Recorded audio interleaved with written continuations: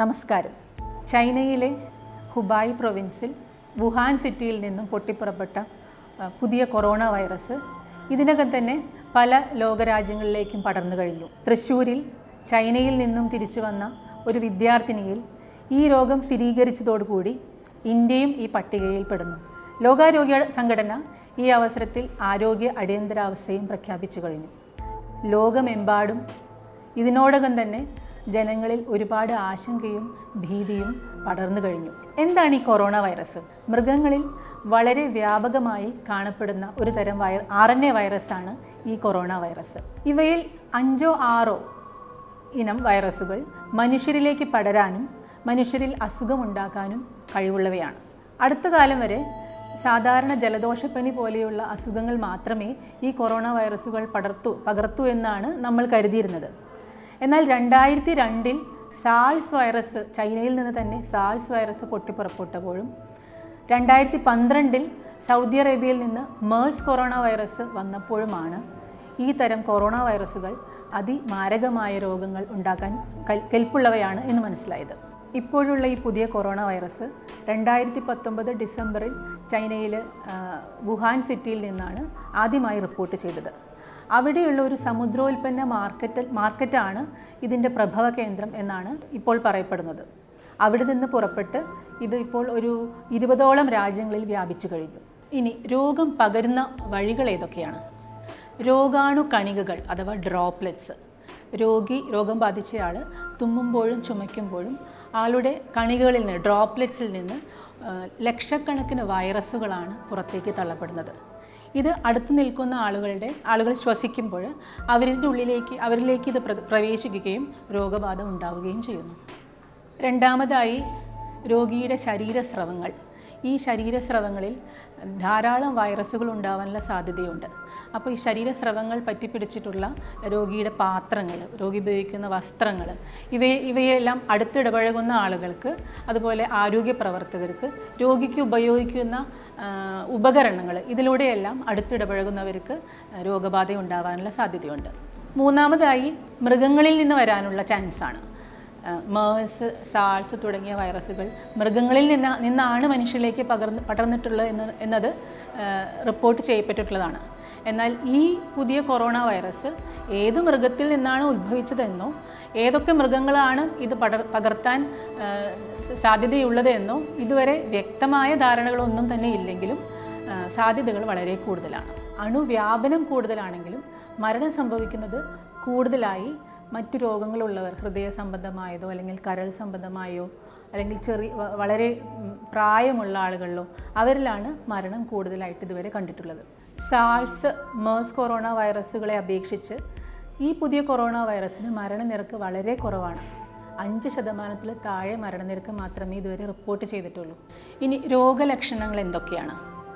ഈ പുതിയ corona virus സാധാരണ ജലദോഷപ്പനിയുടെ ലക്ഷണങ്ങൾ മുതൽ അതിതീവ്രമായ ശ്വാസതടസ്സം വരെ ഉണ്ടാക്കാൻ കെൽപ്പുള്ളവയാണ്.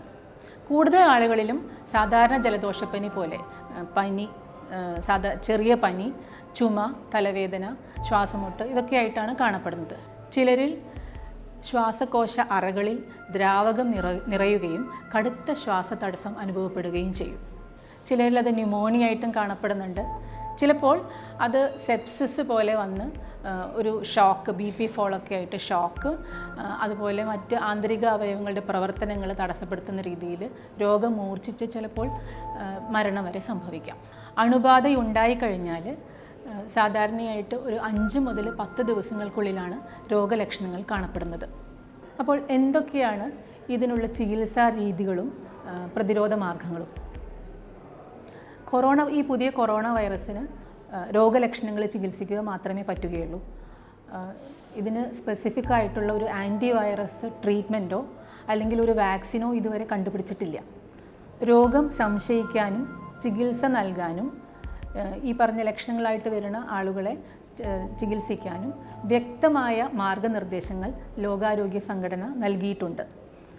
നേരത്തെ പറഞ്ഞ ലക്ഷണങ്ങളുമായിട്ട് വരുന്ന ആളുകൾ, പനി, ചുമ, ജലദോഷം പോലെയുള്ള ലക്ഷണങ്ങളായിട്ട് വരുന്ന ആളുകൾ അതിനു മുന്നേ 14 ദിവസങ്ങൾക്കുള്ളിൽ ചൈനയിലോ അല്ലെങ്കിൽ ഈ രോഗം റിപ്പോർട്ട് ചെയ്തിട്ടുള്ള മറ്റ് രാജ്യങ്ങളിലോ സന്ദർശിച്ചിട്ടുള്ളവരോ അല്ലെങ്കിൽ രോഗിയുമായിട്ട് അടുത്ത് ഇടപഴകിയിട്ടുള്ളവരോ അല്ലെങ്കിൽ രോഗിയെ പരിചരിച്ചിട്ടുള്ള ആരോഗ്യ പ്രവർത്തകരോ ഇവരിലൊക്കെയാണ് ചികിത്സ ആവശ്യമായിട്ടുള്ളത്. നമുക്ക് ഈ രോഗത്തിനെതിരെ എന്തൊക്കെ കരുതൽ വേണം? നമ്മൾ കാണുന്നുണ്ട് അടുത്ത കാലത്തായിട്ട് പല പുതിയ സാംക്രമിക രോഗങ്ങളും പൊട്ടിപ്പുറപ്പെടുന്നുണ്ട്.